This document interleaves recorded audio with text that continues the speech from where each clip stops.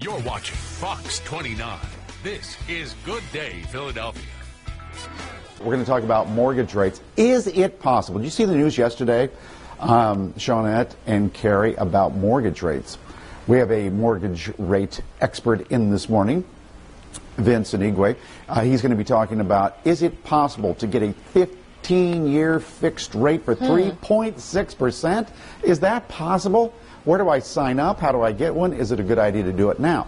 We're talking about these new mortgage rates that are out here. They're the lowest they have been in decades. Now, 30-year rates have dropped. We were just talking about this. I'd heard 4.9%, but I think it's even lower. In some cases, lower. Wow. So let's figure this out, because there's a lot of talk going around. Here now to help us break it all down, Vincent with, is it Levere's? Levere's. I always screw that up. Levere's Mortgage Looks Corporation. like it could be like Louvier. Louvier. Yes, that would be the French pronunciation. Vincent, thank you for being here. Grazie, oui, oui.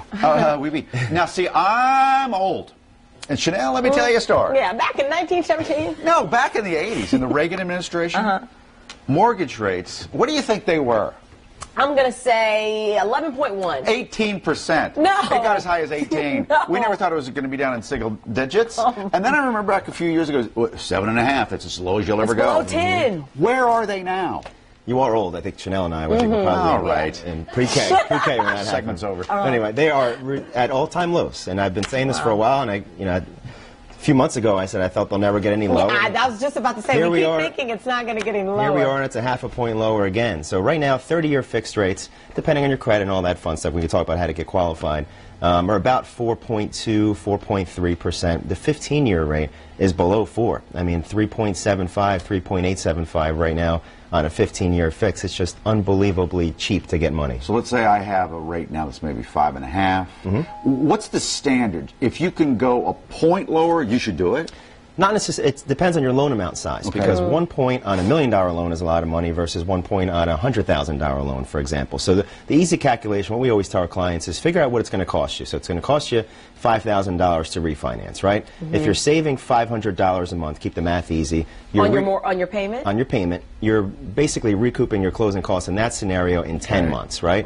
If you're saving $200 a month, with that, then it's going to take you 25 months. So you have to kind of figure out how long you're going to hold the mortgage, how much you saving. That's the easy calculation. But did I read this alert right yesterday that came over the wires that said the 15-year fixed, the rate may go down to 3.6? Sure. Yeah, you could probably get 3.6 today with a little bit extra up front, maybe with like a point or something like that on the front end. So you could save money by doing the 15. Sure. I was just talking to Michael here on your staff. He's got a high 5%. He may be able to get down to a 15-year fixed, save himself 8 years on his term. 8 years. With keeping the payment just about the same. Can I hit you with what Steve Keeley told me this morning? That I almost passed out.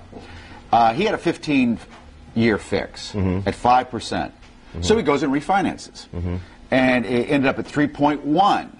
All right, well, it'll take a few weeks to do the closing and all. At closing, he shows up. They said, look at this.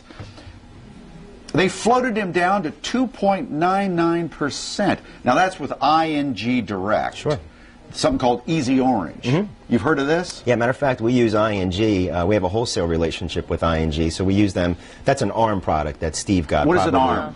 ARM is an adjustable rate mortgage. So in other words, that 2.99 is either going to be fixed for 3 years, 5 years, or 7 years. My guess is probably it's going to be 5 years. You said 5. He can pay it off in 5 years. Yeah, on Steve's deal. So that's an unbelievably low rate. Okay, so we hear all of these great stories. Do you have to have the best credit score on the planet? Not necessarily, no. The biggest thing that we find as far as people having issues with getting approved is the appraisal value. Do you have enough equity to qualify, in particular to qualify for a rate, as low as what Steve has. Now, there are a couple programs, we can probably have a whole segment about this, but I'll touch on them quickly, that are through the government. It's called the HARP program, which essentially is saying that if your existing loan at one point was financed under Fannie Mae or Freddie Mac guidelines, and that's about 60% of the mortgages that are out there, you can still refinance, even if you have little to no equity, into a new mortgage with interest rates being about as low as they are right now. You can actually go on to Fannie Mae's website or Freddie Mac's website, type in your address and the last 4 digits of your social,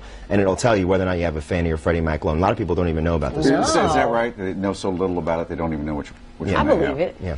Good to see you. Come back next week, stuff. and maybe we'll break it down a little I'll be back. better That for sounds everybody. great. But in simple terms, okay?